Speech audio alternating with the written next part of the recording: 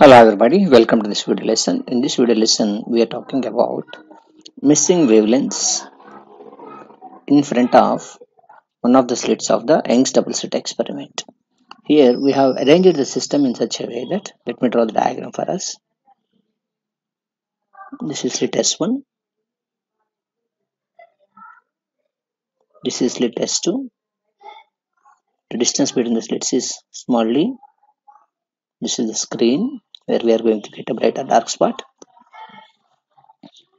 The point that we are considering is exactly opposite to one of the slit, where the distance between the slits and the screen is capital D. Then what are the wavelengths missing in this case is the thing that we want to calculate. So the path difference created between these two can be found by drawing a perpendicular line, as we have done multiple times. So we can say the path difference delta x between the two waves on reaching the point P delta x is S2P minus S1P. But being a right angle triangle, we can write S2P could be written like right angle triangle. So S2P can be written like square root of capital D square plus small d square. So delta x will become root of capital D square plus small d square minus small d. We want to simplify this further.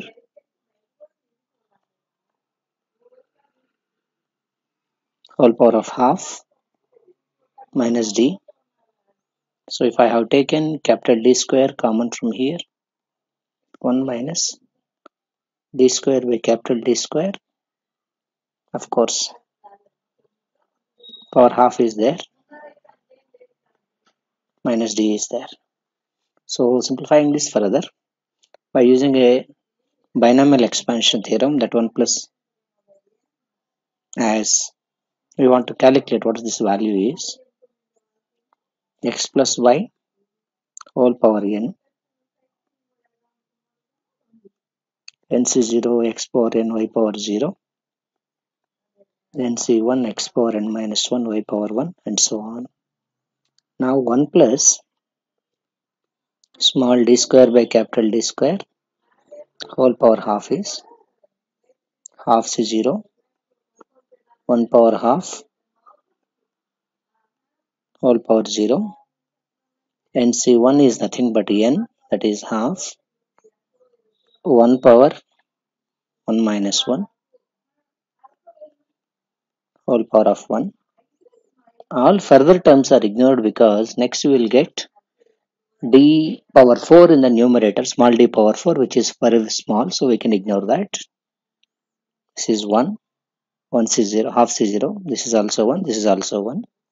Next, this half, this is 1, and this is d square by d square. So its value will be 1 plus small d square by 2 capital D square. Substituting this value here in this equation, d square root of the d square is nothing but equal to the d. We can write 1 plus d square by square minus capital D. So this will be d square plus d square 2d. Oh, it's not d square, it's only a d. D into 1 minus d. Then d and d can be further simplified and cancelled. So the remaining value is nothing but delta x is nothing but equal to the value of something like equal to, as we have simplified,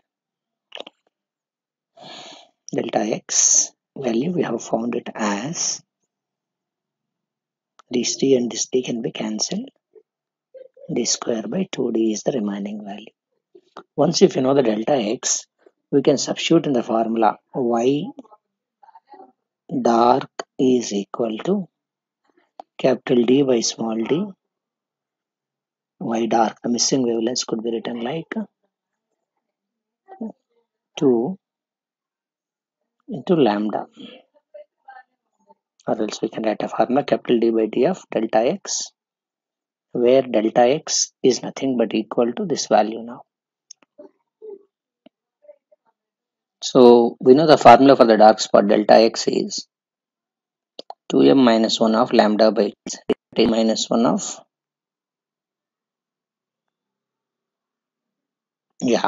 delta x is 2m minus 1 of lambda by 2. We have found that delta x as d square by 2d. So 2m minus 1 of lambda by 2. So the missing wavelengths, whatever you want to calculate, is when m equal to 1. We know for the bright spot it starts with m equal to 1. It will become 2 minus 1, that is 1. Lambda by 2, that implies lambda becomes 2 into d square by 2 capital D, that is d square by 2d. D square by d only, these two got already cancelled. Similarly, substituting the values of m equal to 1, 2, 3 onwards, if you calculate the wavelengths that are missing because you're talking about a condition of a dark spot, we got the values like first d square by capital D, d square by 3d next, d square by 5d, and so on. These are the wavelengths that are going to miss in this point. All other wavelengths will be available. Thank you for watching. Keep coming back for more and more video lessons. Thank you.